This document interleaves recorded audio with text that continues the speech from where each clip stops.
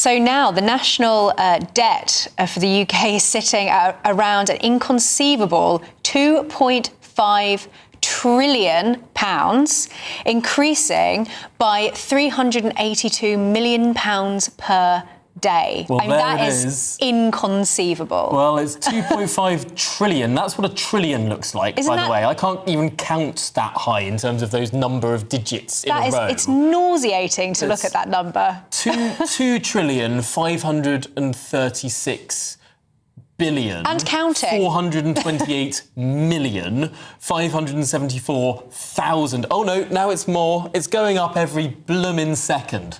Well, it's almost impossible to comprehend, but to try and help us work it all out is the group who have launched this tool, this clock, this national debt clock, the Taxpayers Alliance. Here to help us break it all down is their head of campaigns, Elliot Keck.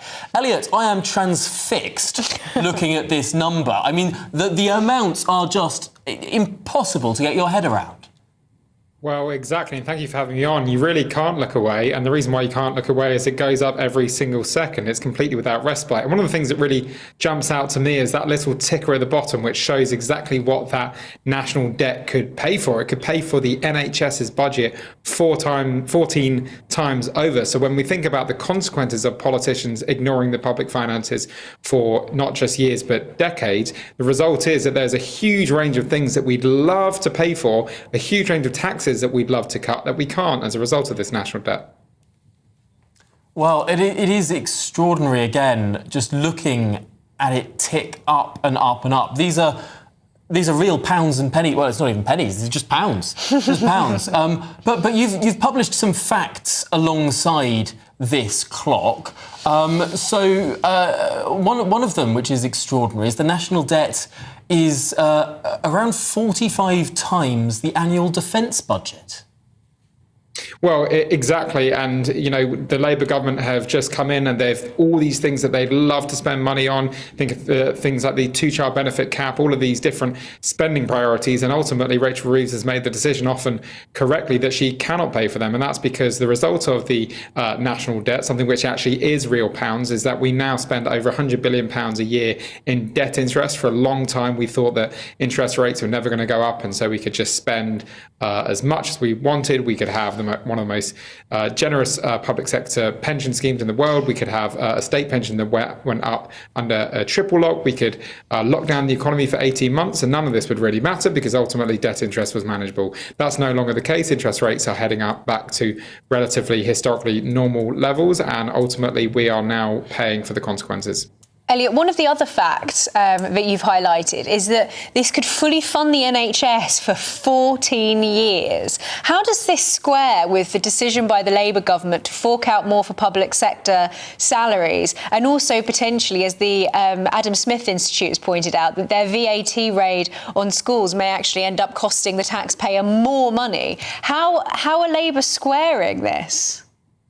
Well, I think ultimately they're doing what every government before them have done, which are ultimately to pretend that these figures don't actually exist, and ultimately they're going to find the money from somewhere. We know that Labour and the public sector are incredibly close. We know that Labour normally does prioritise the public sector, and so they are taking that massive democratic mandate that they have and using it to pay public sector workers more. But the reality is with taxpayers is that public sector workers get better pay, pensions and perks than those in the private sector. And it's, of course, private sector taxpayers that are going to end up paying for that. And it's all of us that will end up paying for the national debt.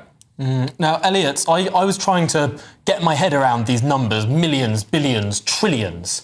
I found that if you count these in seconds, 1 million seconds is 12 days. 1 billion seconds, and this is quite hard to comprehend, right? So 12 I'm trying to stay with you, 12 days is 1 million seconds. 1 billion seconds is 31 years. And 1 trillion seconds is 31,688 years. So even though million, billion, trillion, they all sort of sound just like vast numbers, putting it like that, the difference between 1 million and 1 trillion is 12 days to over 31,000 years. I mean, these are unquantifiably large numbers, Elliot. Well, exactly. And that's the reason why underneath that headline figure, we have the amount that is going up per second, per hour, and per day. The per second rate, £4,000, something that I think most people can comprehend. £4,000 is quite a lot of money for most people, but for most people, £4,000 is something that they will spend regularly over certain periods of time. But to think that the national debt is going up by £4,000 per second, I mean, that really is quite extraordinary, and it ends up with these numbers that, I mean, frankly, if I tried to read out that number, you'd get to the top of the hour and I'd barely even be finished. Goodness me. Well, Elliot Keck, thank you so much for talking us through your new campaign, your new national debt clock. Just lastly, where can people find it online? So it's at taxpayersalliance.com/debt-clock or debts-clock.org. Brilliant stuff. Elliot, thank you so much for joining us. Blimey, that is unsustainable. Crazy.